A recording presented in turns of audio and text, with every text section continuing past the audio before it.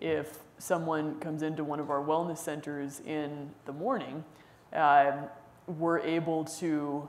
process those results within a few hours so that when they see their physician that afternoon, the physician has the data. And because we require so little blood,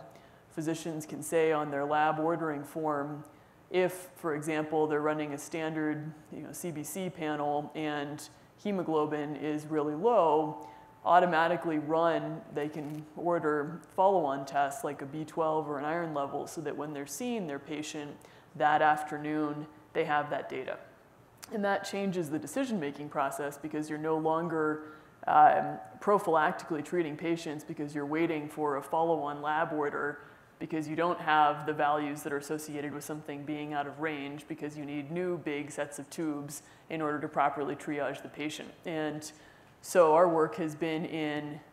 going back to the access point, miniaturizing the sample size so that, and accelerating the reaction times so that the data can be very rapidly looped back in with the physician to help shape the care process.